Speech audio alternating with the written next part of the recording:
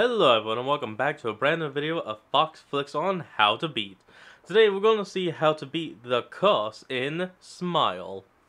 Let's hop in and see what this is even, because I haven't seen that movie, so I don't know what's going on.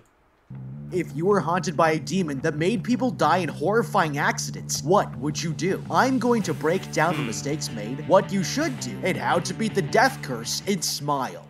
This woman is going to wish she never became a psychiatrist. Dr. Rose here is working at the hospital when her coworker reveals a new patient has just been admitted. The police had dropped the girl off, but there's something deeply disturbing about her. Last week, she saw her professor die, and the girl was the only witness to his death. Concerned, the doctor walks into a room and finds the patient standing in the corner, terrified. Rose reassures the girl that she'll be safe here, and invites her to discuss what she's experiencing, but she'll regret asking this question. The patient joins her at the table, and the girl explains she's been seeing an entity that takes on the form of different people throughout her day. Every time it appears, the creature will wear a terrifying smile, and has told the girl that today she's going to die. Rose tries to explain these delusions are a traumatic response to stress, but the girl freaks out knowing that the doctor doesn't understand what's happening. Suddenly, the patient falls back in her chair and screams. I mean, seriously, if the creature keeps appearing and saying you're gonna die today, then that means it's kind of failing at its job. The person's still alive. Terror, trying to run away from something in the room. Shocked, the doctor rushes over to the phone and immediately calls for help, but then it goes quiet. Looking around, she notices the patient staring at her with a gigantic grin on her face. The woman doesn't know the girl has been possessed by a demon and can only watch as she collapses to the ground dead. Later that day, the doctor is questioned by the authorities, who ask about the mental state of her patient, trying to understand what caused her death. Rose explains the girl was having delusions that an evil entity was haunting her and was smiling before she suddenly dropped dead for no apparent reason. It sounds insane, but soon this doctor will realize she's about to be haunted.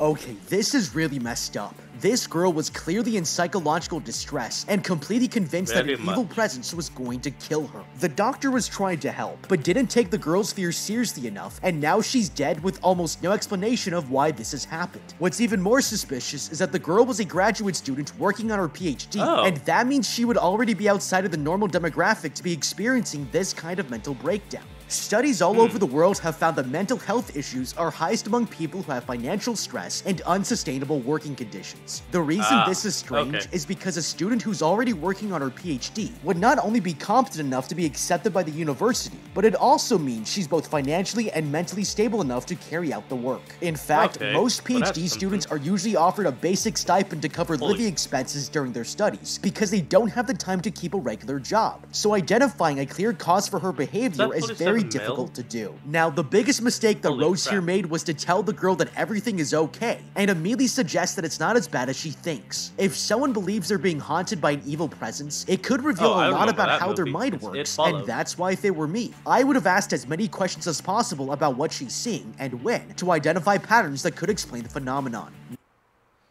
And come on. And we're back.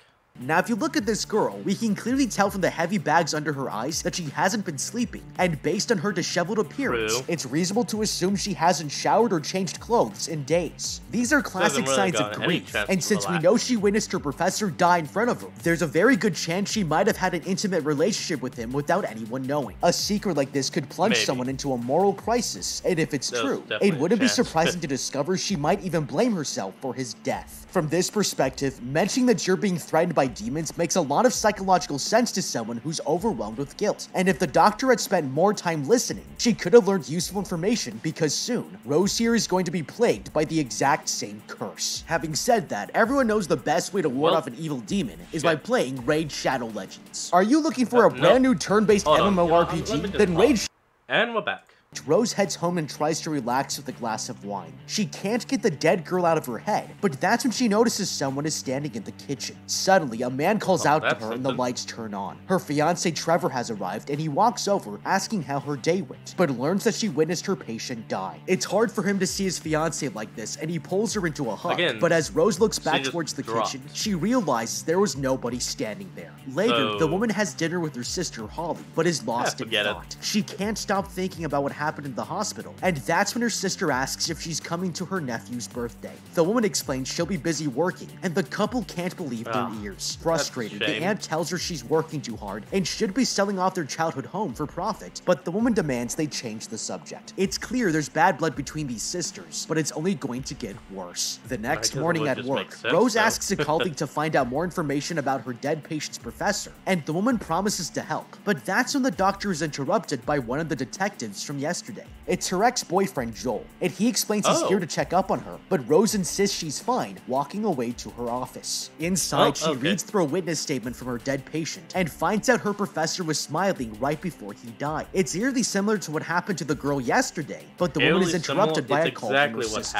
Answering the phone, Rose gets an apology for their argument last night as she walks over to the window, but then she sees something strange. There's a shadowy figure watching her in the distance, and it's making the doctor nervous. Walking down the hallway, the woman notices that a patient is staring straight ahead with a creepy smile on his face. It's weird, and Rose steps inside asking how the man is doing, but gets no response. He's still sitting there grinning like a creep, and she tries to snap him out of it, but that's when everything goes wrong. Suddenly, the man turns to her, repeatedly saying she's going to die, and the doctor backs out of the room, calling out for help. The nurses rush in to restrain the man, but Rose is shocked to realize the patient was sleeping in bed this entire time. It doesn't make any sense, and these hallucinations are going to escalate into the scariest things she can imagine.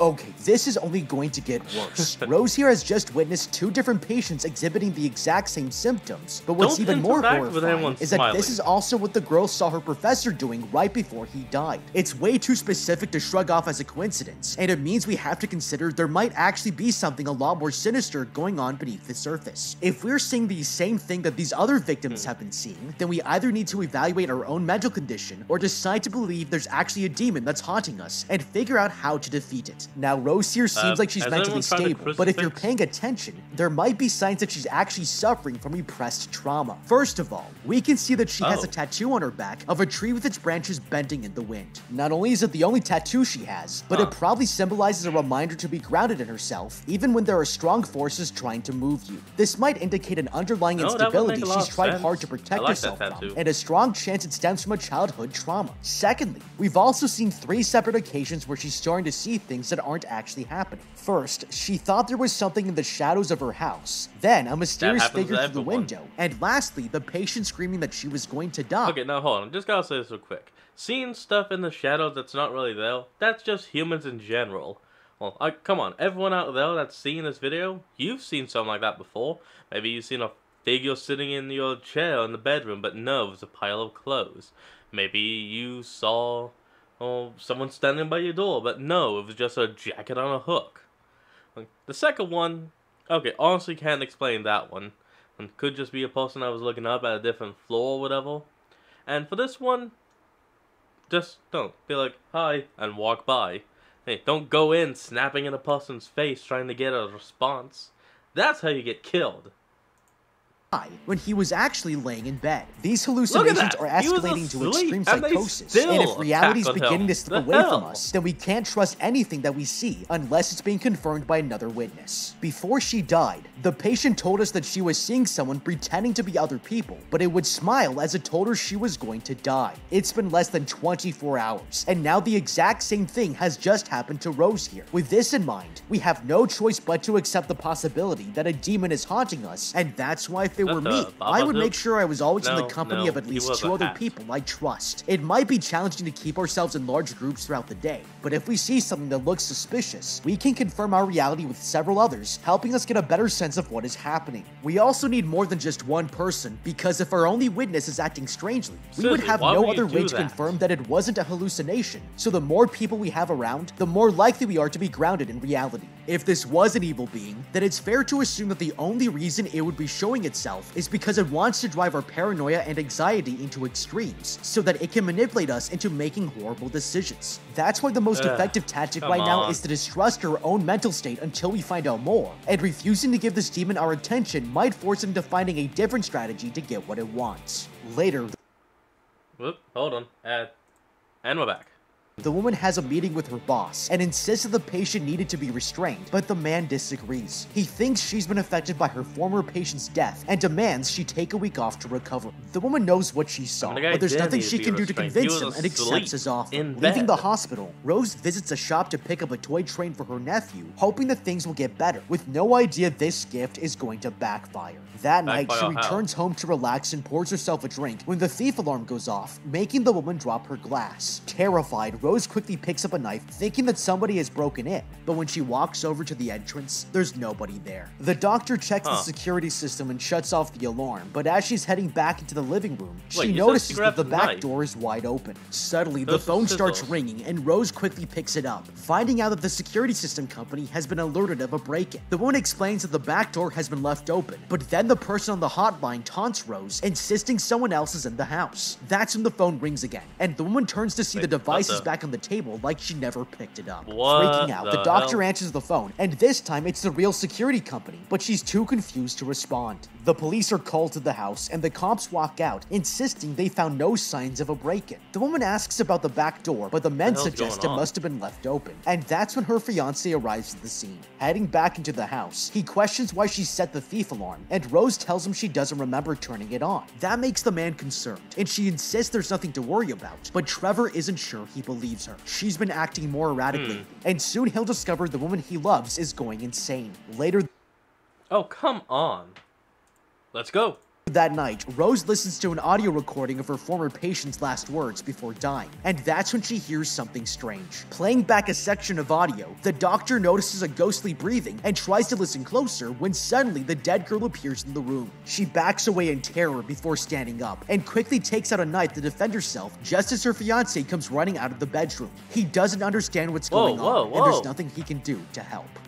Okay, this is getting out of control. Not only is she starting to get haunted more often, but now we know this creature can make her think the phone was in her hand. This means we can't trust what we hear or what we see, and it makes the situation scary as hell. Every single person we meet could be this evil entity hiding in plain sight, so we need to come up with a strategy to figure out exactly when we're being haunted before it's too late. Now, as terrifying as this seems, there might actually be a way we can take advantage of the situation. Based on what we know, this evil being is manipulating our perception of reality, but can only seem to do this externally. In other words, we haven't been possessed yet, and even though the demon has a lot of information about us, it doesn't know everything. One of the most important things to realize about demons is that they can't read your thoughts. Even though they're supernatural, they still rely on making observations about your behavior and what you say, and try to use it against you. We should expect that they also know our entire history, because a supernatural entity would live outside of time, and it means they would have access to a record of your entire life, like it was an encyclopedia. With all of this in mind, we have to assume we are being watched 24/7, and be extremely careful not to say anything that can be used against us. But the more information we can hide from the creature, the easier it will be to stop this thing from tricking us. That's why if it were me, I would look for something I can use as a totem, so that only I know the exact texture and weight of the object. This way, if we think there's a chance the demon has warped our reality somehow, then we can feel the totem, and if there are any differences, it will let us know that what's happening isn't real. This has to be done with a lot of secrecy, because if we are spending time selecting and studying special objects, it's going to figure out what we're doing. That's why the smartest way to handle this is to grab something small, put it in your pocket, and study its texture out of the demon's view.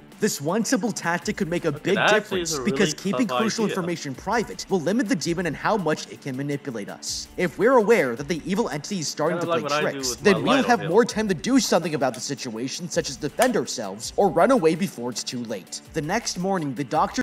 So by totem, he very much just means find someone small that you can carry with yourself and have at all times. Just even testing it.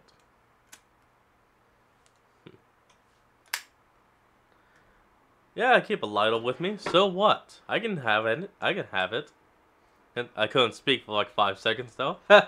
Moving on. Doctor visits her therapist and tells the woman about her dead patient. She suggests her obsession with the girl might be related to her mother's death, but Rose changes the subject, revealing she's been hallucinating ever since the patient died. The delusions have been terrorizing her, and the therapist proposes she avoid anything that could remind her of the girl's traumatic death. With the session over, the woman heads to her sister's house so she can attend her nephew's birthday party. She's trying to enjoy herself and forget what's happened, but when the kid begins unwrapping his presents, everything goes wrong. He opens his aunt's present and is shocked to see what's inside. Confused, the boy pulls out a dead cat, and the doctor recognizes it's hers. Rose doesn't remember killing her own pet and tells the partygoers she would never do something so horrible, but they all think she's crazy. That's when the woman notices one of the guests smiling at her as she realizes the entity has returned and is haunting her in broad daylight. Overwhelmed, the doctor What if it's this?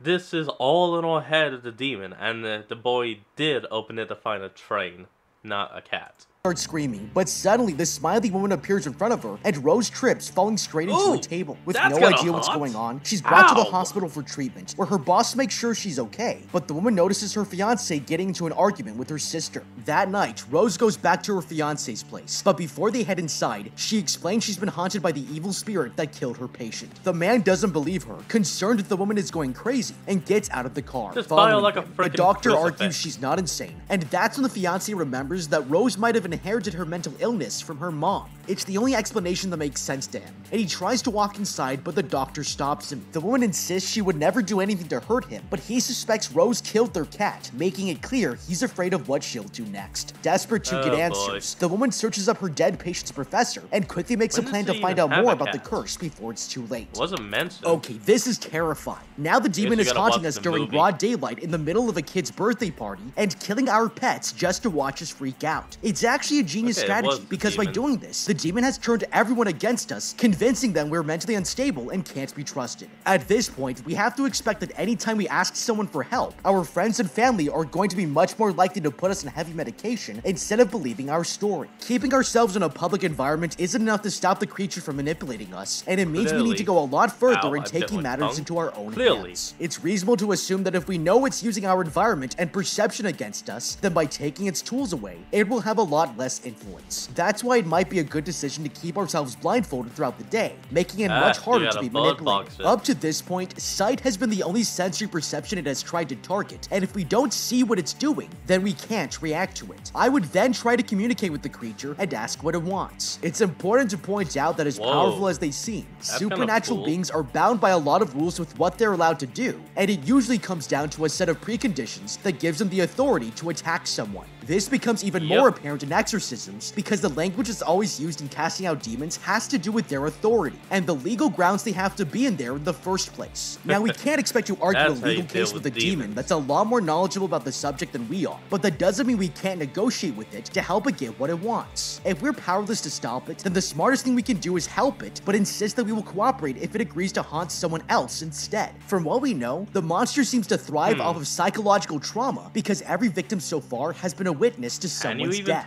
Rose here witnessed her patient die, and the patient witnessed her professor die, but this is such a rare and unlikely occurrence that it can't be a coincidence. With this in mind, I would return to work at the mental health clinic and offer the demon its selection of patients to terrorize as long as it leaves us alone. The best candidate might be an old war veteran because they would be the only other people in the clinic who might have witnessed someone dying, and if the demon is willing to switch targets, we'll be free from its manipulation tactics as long as it gets what it wants. It sounds horrible, but it's a trade-off that's worth taking. If we can contain the demon into haunting people who are already under the institution's control, then we can also exert a small degree of control onto the demon by extension, and it puts us in a better position to figure out how to destroy it. At the very least, this keeps the demon's bad behavior away from the general public, and if no more cats are showing up dead at children's birthday parties, then it's still a worthwhile oh, come on.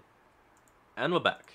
Strategy to take. The next morning, she visits the professor's widow, learning that the man had been behaving strangely and suffering from hallucinations before he died. The woman shows her his bedroom, which is covered in drawings of smiling creatures, and she explains this all started after the professor had watched someone die. It's just like what happened to her, and Rose realizes that this evil entity gets transferred whenever someone witnesses its victim's death. Desperate, she asks the widow if her husband ever found an explanation for what happened, but the woman has had enough. She refuses to answer any more questions and kicks Rose out of the house, leaving her more terrified than ever. With no one else to turn to, she visits her ex-boyfriend Joel and walks into his apartment. The woman begs him to look for any other police reports about the professor, and he reluctantly agrees. Searching him up, the detective discovers that the dead man had given a witness statement after seeing someone die a week earlier, and there are even photos from the crime scene. Rose takes his computer, examining the horrifying pictures, and notices the victim is smiling. It's just like what happened with her dead patient, and the doctor asks him to check if there's a police report. He looks into it, discovering the victim had witnessed a stranger die in front of her eyes, and there's even a recording of the incident. They watch it together, and the doctor notices that before the victim died, he was smiling. That makes the cop realize there's a pattern, and he asks her what's going on, but Rose refuses to answer. Later that day, she heads to her sister's house to talk, and the husband insists she leave, but his wife reluctantly agrees to hear the woman out. The doctor explains that she's been cursed, showing proof that other people have suffered the same fate, but Holly thinks she's having a mental breakdown just like their mom. That makes Rose furious, insisting the woman doesn't know what she's talking about, and the sister makes it clear she's no longer welcome here. Frustrated, the doctor heads back to her car, but as she's considering her next move, Holly walks up to the window and stretches her neck to look inside. The entity won't stop making the woman hallucinate, and there's nothing she can do to stop it.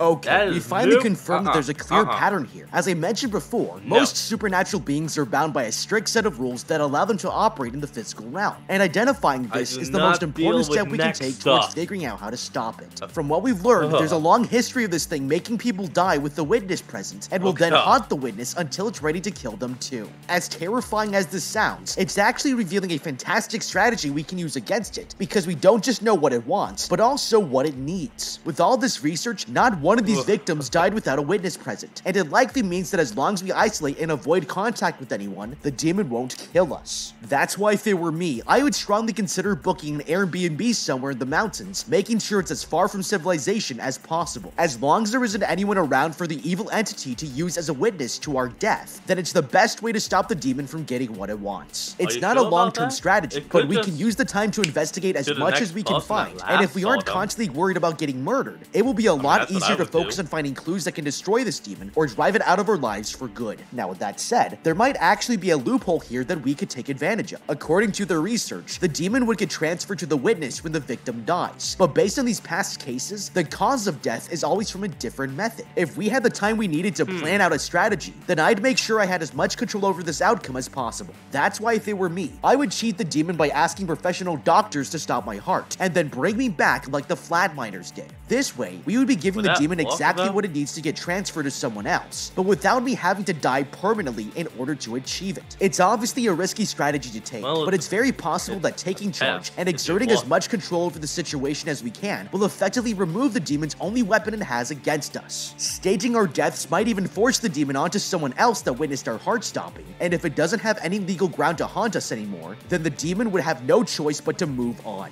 That night, the doctor is eating in her car when Joel calls, revealing he's made a discovery. There were over 20 cases of someone witnessing a death before dying themselves in front of another witness, but only one of the cases has a survivor. According to the records, an accountant watched someone die, but instead of repeating the pattern, he killed a stranger to break the curse. The man has been in prison ever since, but what's strange is that the only witness to the murder died a week later in front of somebody else. This guy might have the answers they're looking for, and with only days left before she dies, the doctor asks her boyfriend to take her to the accountant. Driving away, the woman asks him how long it took before the next victims died, and he reveals that at most, they never survived more than 4 days. The doctor realizes tomorrow will be her 5th day, and the detective insists nothing will happen, but soon he'll be proven wrong. The next morning, they head to the prison where the accountant is being held, visiting the man to get some answers, and Rose asks him how he managed to survive the entity. He refuses to say anything unless the detective steps outside, and with no better options, the doctor insists she talk to him alone. The man leaves the room, and the accountant finally reveals he managed to pass on the curse by killing someone else in front of a witness. He explains that the entity spreads through trauma, but the doctor freaks out, insisting that she can't kill somebody. Suddenly, the accountant realizes that the woman is cursed and panics, screaming at her to get out. He's terrified she'll pass the curse back to him, and the woman leaves, horrified at what she's just learned. Rose goes back to her fiance's place, knowing that she doesn't want to die like the other victims, but can't bring herself to murder someone. So the woman has no idea what to do, but that's when she receives a text message from her therapist asking if they can meet. Rose refuses to respond and goes to the kitchen to grab a knife, but before the doctor can do anything, the doorbell rings. She answers the door to find her therapist outside, and the woman insists they talk about Rose's issues to make sure she's not a danger to anybody. If not, then the authorities will be called to deal with her, and the doctor has no choice except to let the woman inside. Sitting down on the couch, the therapist asks if she's still hallucinating, and Rose insists she's better now. Suddenly, the phone begins to ring, and the woman goes to answer the call, but then she hears her therapist on the other end.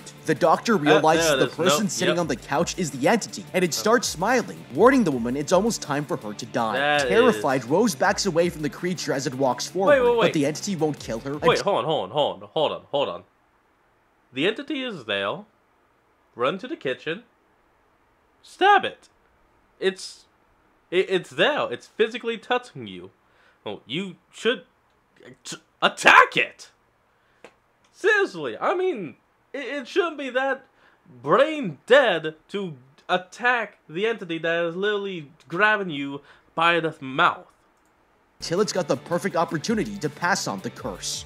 Okay, this is absolute nightmare fuel. When your own therapist wants to kill you, it's a good indication that you aren't living life the right way. But at this point, Rose here should have known better than to put herself in this position. She's already seen firsthand how the smiling demon can appear as anyone, and that it's going to be looking for the woman to exhibit signs of emotional distress to make an appearance. If we're paying attention to the patterns, the woman should have realized that this is exactly what was happening when her therapist showed up. Instead of obsessing over the records, the woman should have been meditating to protect herself from becoming emotionally vulnerable for the demon to haunt her. The second mistake she made was letting the woman in the door. She's already been dodging her calls, and if we're already aware that the demon could become anybody, then this was clearly the dumbest thing she could do. If it were me, I would have stayed inside and ignored the therapist, because if the woman suddenly started trying to force her way inside, it would prove to us immediately that this was the demon. From there, we could rush into the kitchen, grabbing a knife to defend ourselves from the monster, but only after we left it no choice but to reveal itself. Now the truth is, it didn't even have to go this far. Earlier at the prison, we found out from this convict that he was the only person to have escaped the smiling curse, and the reason was because he murdered someone before it could kill him. As daunting as that sounds, the man is living proof that his method had worked, or else he would already be dead. This woman should be taking this news like it's a gift from God, because up until now, there has been no clear way to stop the creature from haunting me. If it were me, the first thing I would have done is start experimenting with this information, and starting with smaller, insignificant life forms like bugs or mice to see if their sacrifices would be enough to end the curse on a technicality. If it doesn't work, then we would clearly need to kill a human, and even for survival, that's a lot more difficult than it sounds. We don't want to escape the curse only to wind up in prison like this guy, and that's why the smartest approach here would be to make a poison. It just so happens that one of the easiest and most accessible poisons to create is ricin, because the toxins come naturally from castor oil seeds, and you don't need anything more than everyday kitchen equipment to extract enough poison to kill someone. From that point, all we need to do is select a target and a delivery method. We want to make sure there are no traces of our involvement, so it should be given to someone random that we don't know, and in an area that has no other witnesses. If we take a page out of Breaking Bad, the best approach might be to put it inside a cigarette and go to a bar, offering a half-empty pack to another smoker, explaining that we've just decided to quit. It's more than likely they will accept the gift, and over the course of a day or two, that ricin-laced cigarette will end up getting smoked far away from us, making sure the demon has all the conditions it needs to officially leave us alone. Okay, that's a good idea. Let's continue. Coming up with a plan, the doctor heads into the hospital and finds one of her patients inside his room. Turning around, he realizes who she is and backs away in terror as the woman tries to reassure him he's completely safe. Suddenly, her boss walks in and demands to know what's going on, but that's when Rose pulls a knife from out of her sleeve. Acting quickly, she attacks the patient, trying to pass on the curse, but he doesn't die no matter how many times she stabs him. Looking back at her boss, the doctor sees the man peel his face off, and she suddenly wakes up back in her car. The entity is tormenting her even in her dreams, and there's nowhere safe from its influence. Rose is startled by her boss knocking on the car window, and he asks what she's doing here, but the woman lies, insisting she doesn't remember. Noticing the knife, he begs her to come inside and talk, but she freaks out and drives away as fast as possible. On the road, her ex-boyfriend calls, demanding to know what is going on, and the woman explains her new plan. The entity must have witnesses nearby to keep passing the curse to new victims, but if she stays alone, then there's no way anyone else will die. It's a smart strategy, but Joel and Sissy come to help, not realizing this will be his biggest mistake. Parking the car, Rose arrives at her old childhood home and heads inside the abandoned building. With nobody else living in the area, the doctor is certain the curse won't be able to spread, and she walks into a bedroom, remembering how her mother died in bed. Rose could have called for help, but she ran away, leaving her mom to die alone. It's a traumatizing memory, and the doctor begins preparing the house to face off against the entity, making sure no one will know where she is. That night, Rose hears a strange noise in the building and tracks it down to her mother's old room. Taking Taking a look inside, she sees the entity sitting on the bed and realizes it's taken the form of her dead mom. The creature apologizes for being a bad mother and accuses the doctor of killing her, but she tells it to shut up. Rose refuses to feel guilty anymore, arguing she won't let her trauma destroy her, declaring to herself that none of this is real, but things are moments away from spiraling out of control.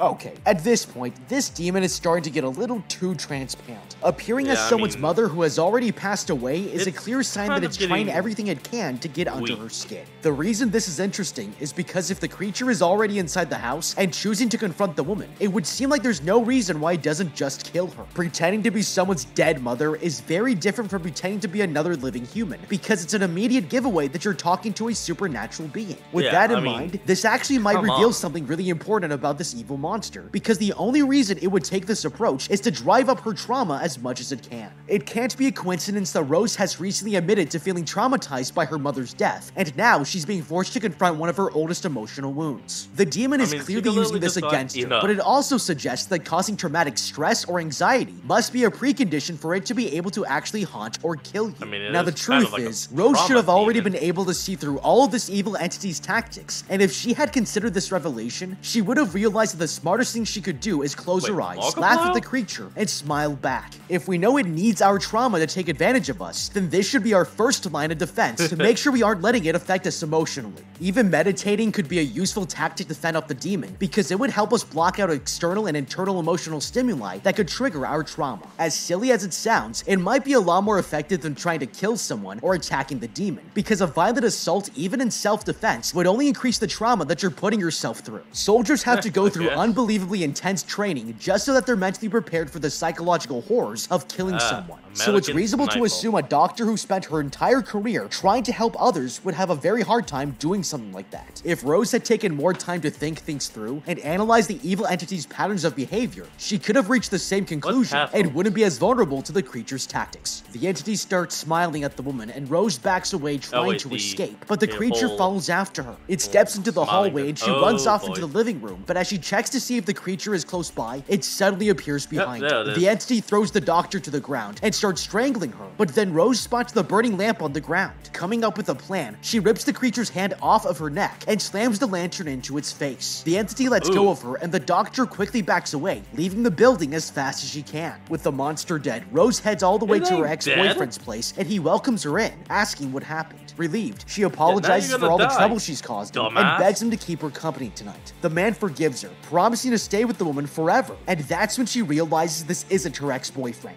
He starts smiling as Rose figures out she's still hallucinating, and the woman tries to run out of the apartment, but finds herself outside of the old house. She never escaped, and to make matters worse, the real Joel has just found her. And the woman heads back inside the building, terrified that she'll get him killed, and locks the door. It's the only way to keep him safe, but as Rose is hiding, the entity approaches her. There's nothing she can do to escape her fate, as the creature begins to climb down her throat. That's when Joel manages to break the door open and enters the house, finding Rose standing in the middle of a room. Terrified, he calls out her name, and she turns around, revealing a huge grin on her face, and Joel realizes getting back with your ex is never a good idea. But what do you think?